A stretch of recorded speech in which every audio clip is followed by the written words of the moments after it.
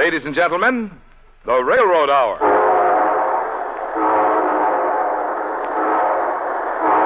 And here comes our star-studded show train.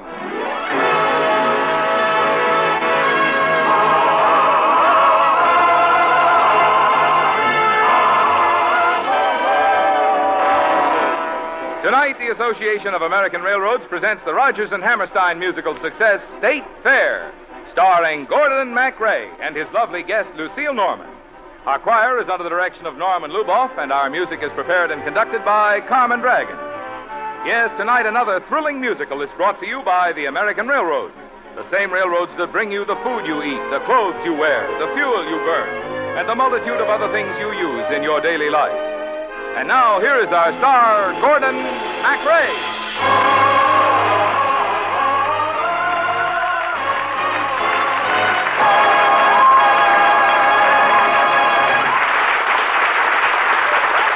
Thank you, Marvin Miller, and good evening, ladies and gentlemen.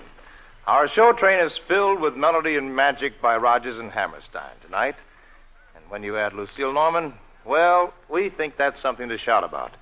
What do you say, everybody? Yeah! Where are we bound for? The State Fair! Our State Fair is a great State Fair. Don't miss it, don't even be late. It's dollars to donuts, and our State Fair is the best State Fair.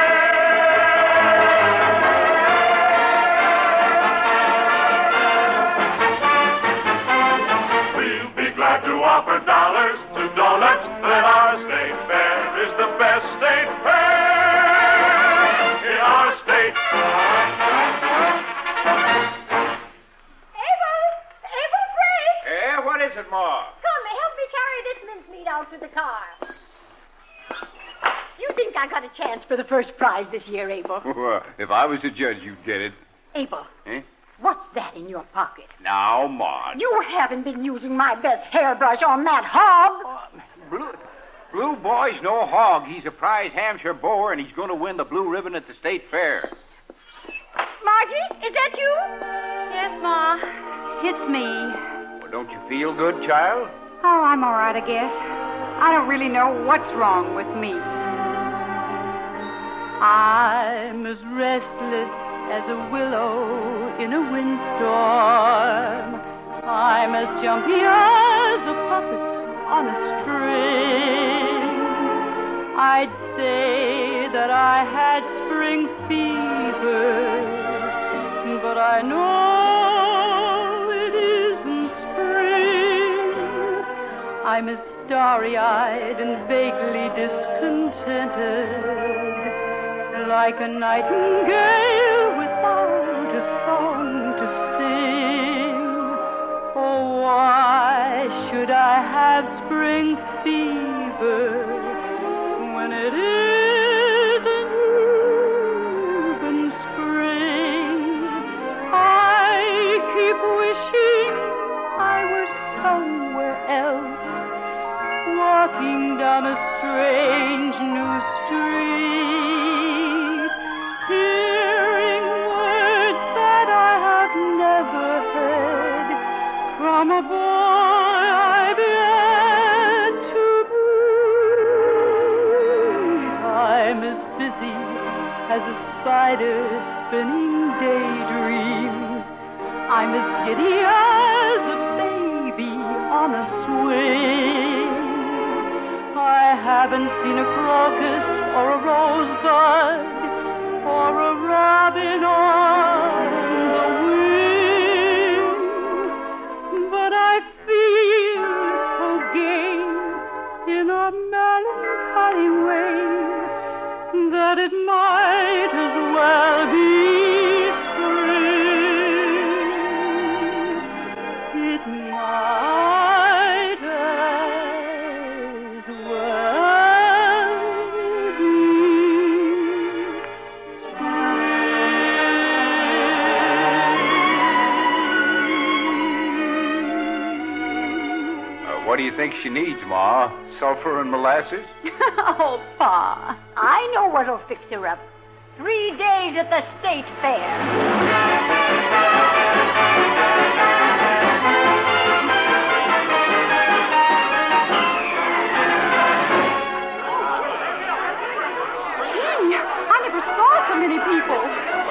put Blue Boy in his pen. Here, come on, Blue Boy, come on.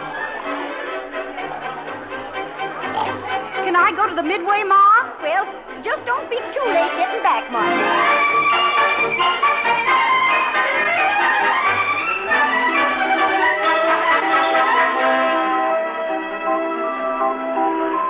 Stop right up, get your tickets for the most thrilling roller coaster ride in the world. Hurry, hurry, hurry. Gee. What's the matter, Bobby Locks? Haven't you got the money for a ride? Oh, sure. But I'm afraid of roller coasters. Oh, come on. We'll ride it together. Climb aboard, Bobby Locks. But I don't even know your name. I'm Pat Gilbert. There. Now we're old friends. But... Hang on. Here we go. Oh!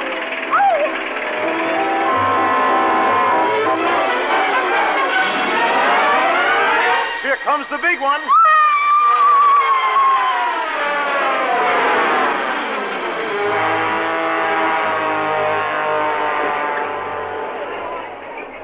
Well, how'd you like it? Oh, I'm glad you were there to hang on to. You practically pulled the lapels off my coat, Bobby Locks. Why do you call me Bobby Locks? Oh, because when you walk, your hair bounces up and down on the back of your neck. Well, everybody's hair bounces up and down. Mine doesn't. I mean, girls. You know, it's a funny thing. All these people around here, Bobby Locks, and I can only see one girl. Now, Mr. Gilbert. Oh, please. You've got to call me Pat. Look, I made a mistake. This isn't a good night for roller coaster rides. You know what? It's a grand night for singing. The moon is flying high. And somewhere a bird who is bound he'll be heard is throwing his heart at the sky. It's a grand night for singing. The stars are bright above. The earth is aglow, and to add to the show, I think I am falling in love. Falling in love. Maybe it's more than the moon. Maybe it's more than the birds. Maybe it's more than the sight of a night in a light to love me for words. Maybe it's more than the earth. Shiny and silvery blue. Maybe the reason I'm feeling this way has something to do with you. It's a grand night for singing. The moon is flying high. And somewhere a bird who is bound he'll be heard is throwing his heart at the sky. It's a grand Night for singing, the stars are right above. The earth is aglow, and to after the show, I think I'm falling in love. Falling in love.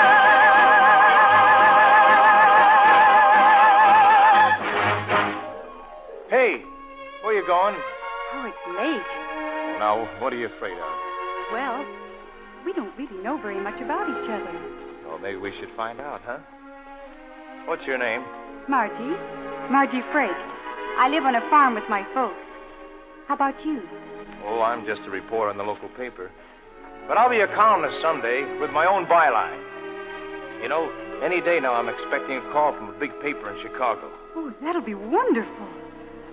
Margie, is that you? Yes, Ma. I'll be right in. This where you're staying? Well, we're sort of camping out in the trailer. I'll see you again, huh? Well, I guess so. How about you? Now, look, any time I want to throw in the sponge, you'll know it. I just won't be around. Oh, but Bobby Locks, we're going to have some high old times together. How do you know? Why, I could tell from the very first time I got a look at you. I saw you standing in the sun, and you were something to see. I know what I like, and I liked what I saw, and I said to myself, that's for me. A lovely morning, you remarked, and I was quick to agree. You wanted to talk, and I nodded my head as I breathlessly said, that's for me. I left you standing under stars. The day's adventures are through. There's nothing for me but the dream in my heart. And the dream in my heart, that's for you. Oh, my darling, that's for you. I saw you standing in the sun, and you were something to see. I know what I liked, and I liked what I saw, and I said to myself, that's for me. A lovely morning, I remarked, and you were quick to agree. You wanted to walk, and I nodded my head as I breathlessly said, that's for me. I left you standing under stars. The day's adventures are through. There's nothing for me but the dream in my heart. And the dream in my heart, that's for you. Oh, my darling, that's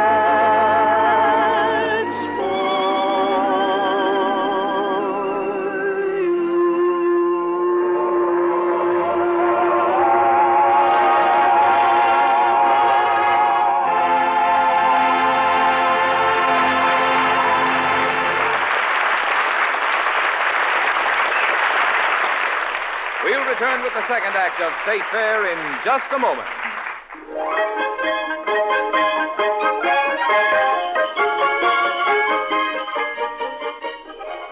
Sooner or later, the time comes when every youngster asks a few questions about Santa Claus. And the other day, I heard a father do a pretty good job of explaining. Like this. Daddy, does Santa really visit all the houses in a sleigh and bring the presents? The other fellows say it isn't true. Well, son, I guess St. Nick would be in for some mighty tough sledding if he didn't have so many helpers working for him with sleighs on tracks. Sleighs on tracks? What are they? Well, you know, railroad trains. That's the big way Santa has of seeing to it that everybody gets their presents. Yes, like all of us, Santa depends on the railroads and the Railway Express Agency to move the tremendous mountain of Christmas mail, express, and merchandise freight. This year, for example, the railroads expect to move more than 5.5 billion pieces of mail between our cities during the 24 days before Christmas. That adds up to an average of 35 gifts and greeting cards for every person in the United States. Enough to load almost 63,000 standard-size mail cars. Figures like that point up how truly indispensable the railroads are when it comes to moving the nation's mails. In fact, the railroads are the only form of transportation big enough, flexible enough, and economical enough to handle the day-by-day mass-hauling job our mails require. Yes, and the essentiality of the railroad's dependable all-weather, all-season transportation service becomes even more evident than usual when Christmas mail begins to fill postal boxes to overflowing. And you can help the railroads do that tremendous transportation job more easily if you make sure to do your Christmas mailing early. Both the railroads and the post office department will appreciate your cooperation. It will help to make a merrier Christmas for everybody.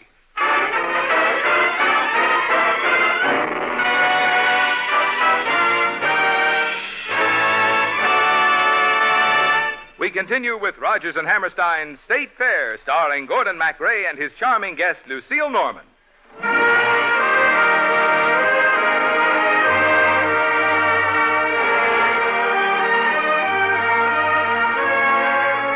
Funny thing happens when you meet a girl who really knocks you off your feet. You can't help wondering why it is you have spring fever. When it isn't even spring, I am starry-eyed and vaguely discontented, like a nightingale without a song to sing. Oh, why should I have spring fever when it isn't even spring? I keep wishing I were somewhere else, walking down a strange new street, hearing words that I have never heard from a girl I've yet to meet. I'm as busy as a spider spinning daydreams. I'm as giddy as a baby on a swing. I haven't seen a crocus or a rosebud or a robin on the wing, but I feel so gay in a melancholy way that it might as well be spring. It might as well be spring.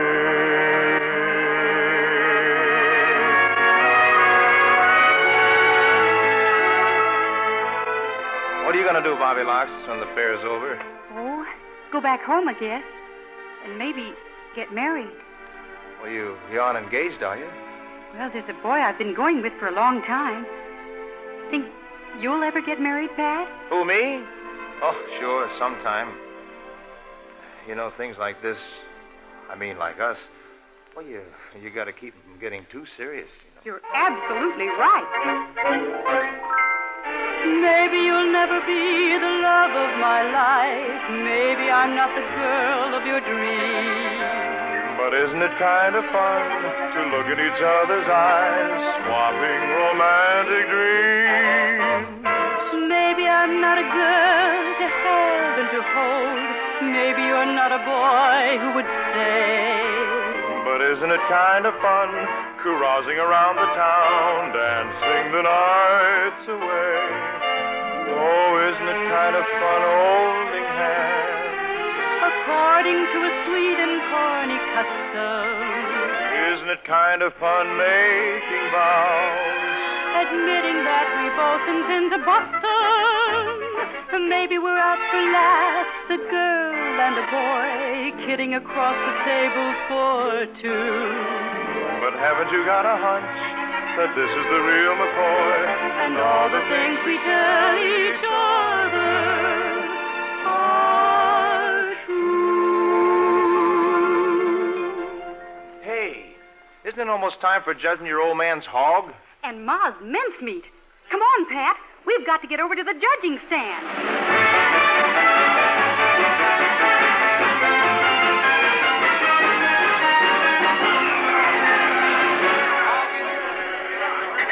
Attention, please.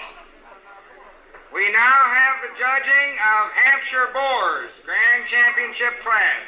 Oh, come on, Blue Boy. Get up. Pa, he's just lying there on his side. Is he sick? Yeah, lovesick. That's his trouble. Blue Boy got mighty sweet on a sow on the pen next to his. Now she ain't around, and he's carrying the torch.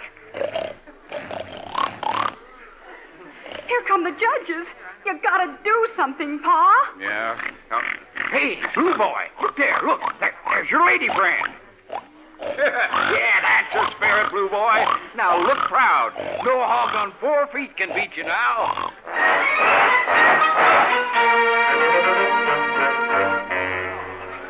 Abel Freak, I'm so nervous. Oh, now, Mother. After you and Blue Boy walking off with all those blue ribbons, my cooking has to get at least an honorable mention. We know you're the best cook in the world, Ma, even if those old judges don't. Quiet, please. First prize for sweet pickles goes to Mrs. Edwin Metcalf, Pottsville. That old Mrs. Metcalf got all the prizes. Come on, Abel. Let's go. And now the Distinguished Achievement Award. Wait a minute, Blue. No, don't go yet, Ma. The judges vote unanimously to give that award to a lady who has concocted the most delicious mincemeat ever entered in a state fair. Mrs. Melissa Frake of Brunswick. Oh, no.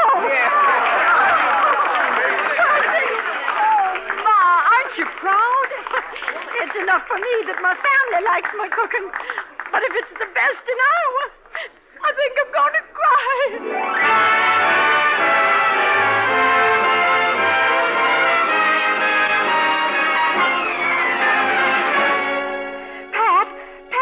Did you hear about the judging? Yeah, your ma and pa up and walked off with all the prizes, huh? Isn't it wonderful?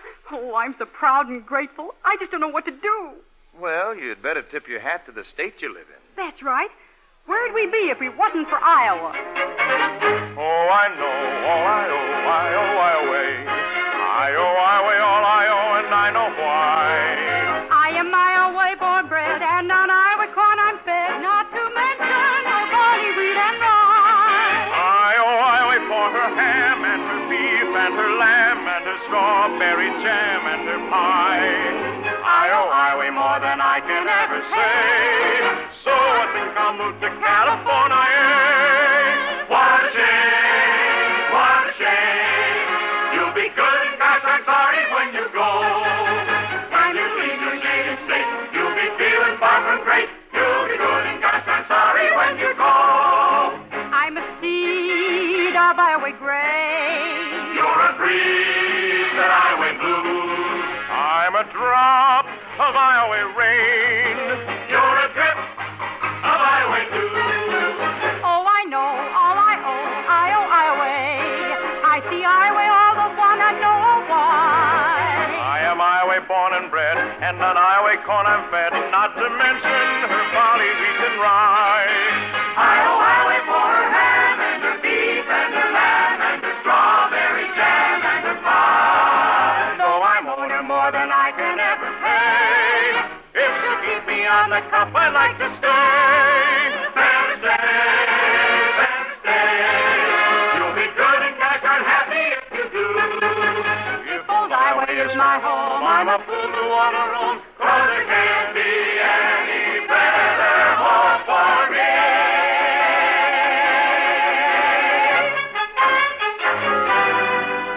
Will I see you tonight, Bobby Locks? If you want to, I'll meet you by the Calliope in front of the roller coasters, about 8 o'clock. I'll be there.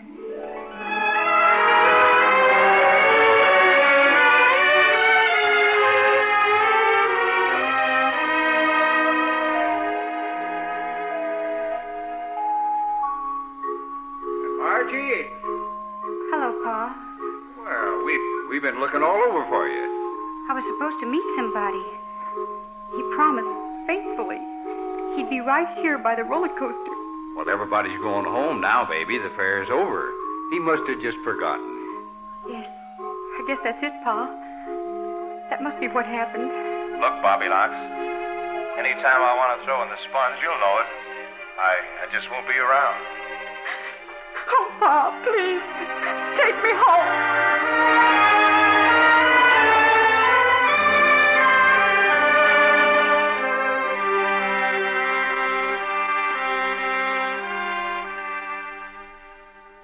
Whatever is the matter with that girl, Abel? She hasn't been the same since we came back from the fair. Well, Ma, I get a feeling that Margie's suffering from the same ailment that Blue Boy had. Ah, You think that young reporter fellow? Well, hogs are people. The love bug bites them all sooner or later. Oh, there goes the telephone. Margie, will you answer it? All right, Ma. Frake's residence. Margie, is that you? Pat, where are you calling from? You've got to forgive me, Bobby Locks. I got that Chicago job. Is that where you're calling from? Chicago? No, I'm right here in town. I came to ask you if you'd marry me. Oh, Pat, I can't believe it. Don't have to believe it. Just say you love me. Oh, I do, Pat. I do. I'll be pulling in your driveway in 3 minutes. Oh, hurry, hurry. Ma, Pa, I'm going to get married. What? Before supper? If you'll have me. Gee, do you realize what's happened? I got the best prize in the whole state fair. It's a grand night for singing. The moon is flying high. And somewhere a bird who is gone to be heard is throwing his heart at the sky. It's a grand night for singing. The stars are bright above. The earth is aglow, and to add to the show, I think I am falling in love. Falling in love.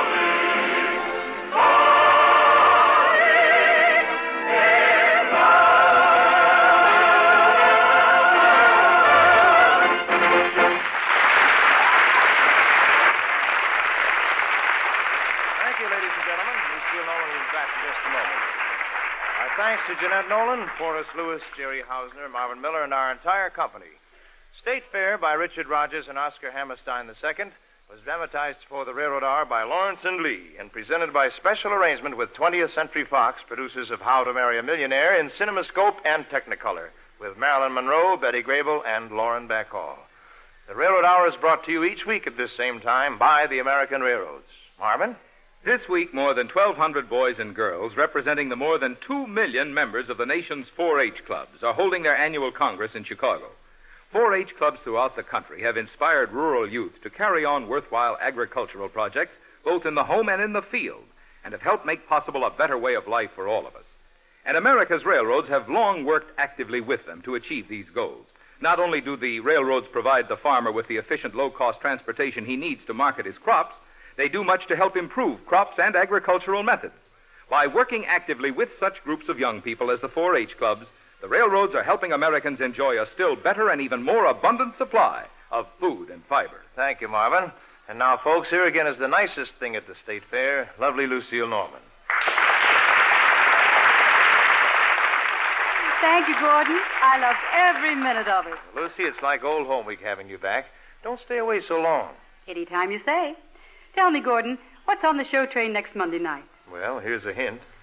Sweethearts make love their very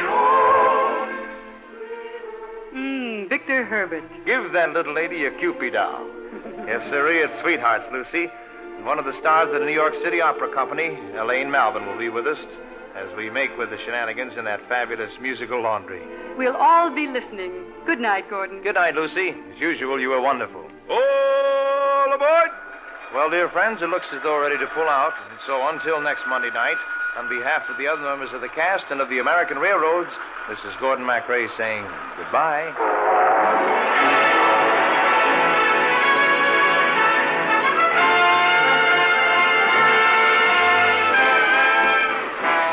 Gordon MacRae can be seen in Three Sailors and a Girl in Technicolor. Our choir is under the direction of Norman Luboff, and our music is prepared and conducted by Carmen Dragon. This is Marvin Miller saying goodbye until next week for the American Railroads. Now stay tuned for your Monday night of music on NBC.